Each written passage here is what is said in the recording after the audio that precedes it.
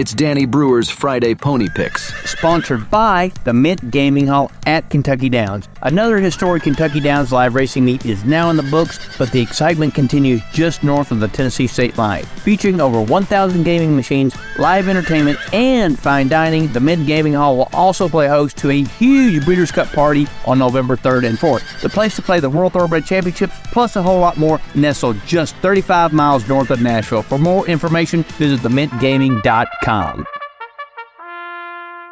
Now, here's Danny Brewer with your Friday Pony Picks.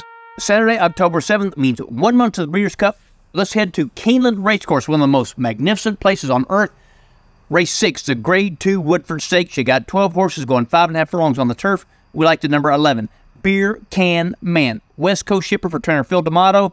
Only one win in 4 starts in 2023, but he's been in the muddy in 13 of 16 lifetime starts, and the Can Man runs tough every time out. Race 8 at Keeneland, the Grade 1 First Lady Stakes. You got 8 females going 1 mile on the turf. The number 3, In Italian, very talented runner out of the Chad Brown barn, ridden by Joe Rosario. 3 starts this year, 2 wins and a second.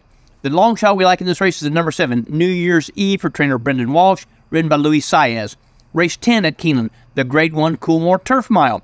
9 runners on the turf means superfecta. The number 1, Master of the Seas for trainer Charlie Appleby. The number 3, Stitched, running for Greg Foley. The number 5, Up to the Mark, and the number 9, Annapolis, both trained by Todd Pletcher. Let's finish the day at Santa Anita Park. Race 8 is the Grade 2 Rodeo Drive Stakes. We like the number 4, Closing Remarks. She's won 2 in a row. She's brilliantly trained by the magnificent Carla Gaines. Remember, got a hunch, bet a bunch, back a horse and get paid.